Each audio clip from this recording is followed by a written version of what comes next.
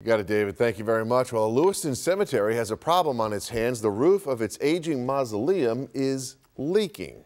Even worse, the cemetery doesn't have the money to get the roof fixed. Now, this is a heartbreaking issue for those who have loved ones resting in the leaking mausoleum. Here's Steve Brown with his Two on Your Side original investigation.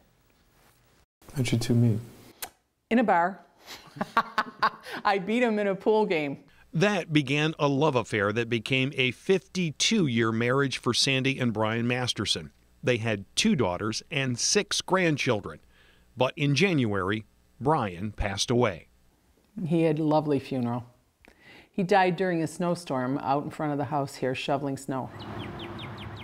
Brian Masterson's final resting place is at this mausoleum at Riverdale Cemetery in Lewiston. My mom and dad were there, my aunt and uncle. I had been going there on a regular basis for my mom and dad. It just seemed like a natural place for us to be too.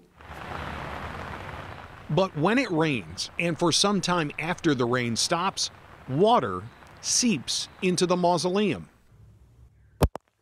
Have a look at the carpeting in the mausoleum. Lots of water stains in places where you can see clearly the carpet is wet. And this is hours after the most recent rain stopped.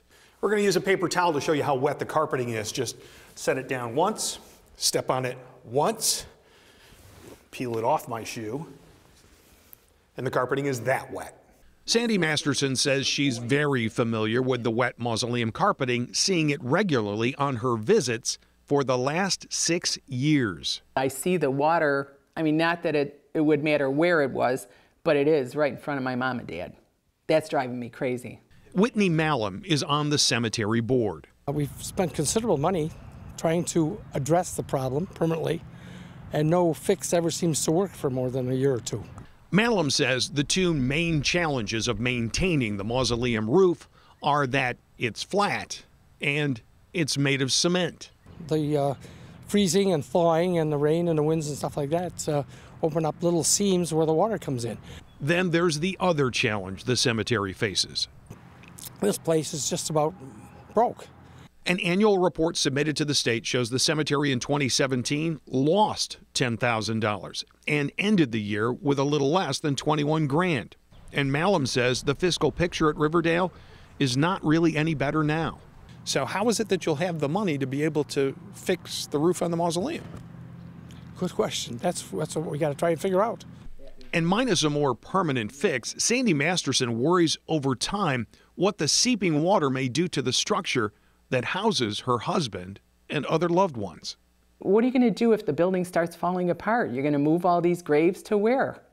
And then what's that going to cost you? That building's got to be fixed. Strapped for cash, Riverdale Cemetery has reached out to local government, the town of Lewiston, for help. And that puts Lewiston Supervisor Steve Broderick on the spot.